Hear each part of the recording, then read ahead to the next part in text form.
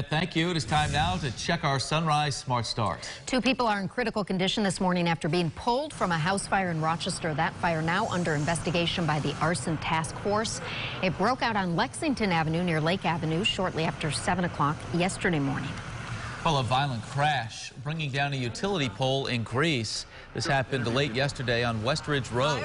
Witnesses there tell us power and traffic lights were knocked out as a result. No word yet on a cause of the crash or any injuries.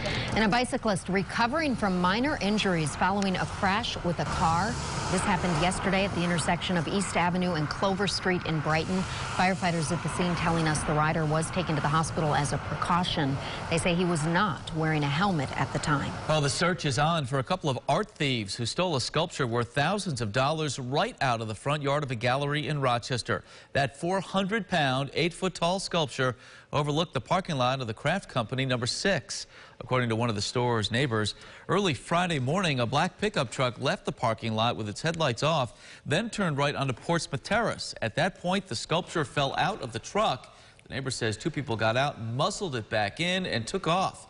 If you have any information about this theft, you're asked to call 911.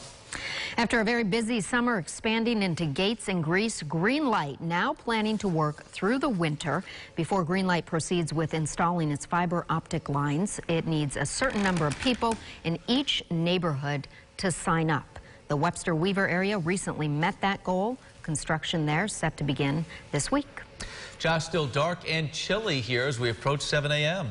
That's right, Mark, and a lot of clouds will greet you as you head out the door this morning. So will a chill with temperatures largely into the 30s this morning, and it feels like it's in the low 30s when you factor in just a little bit of a breeze.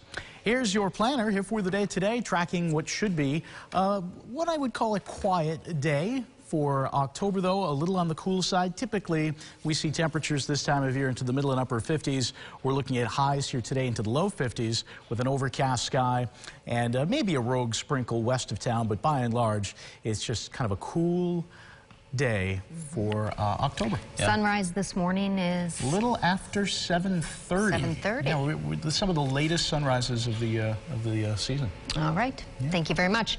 And thank you for watching News 8 at Sunrise. Our next update coming up in 25 minutes. CBS This Morning starts right now. Have a great day.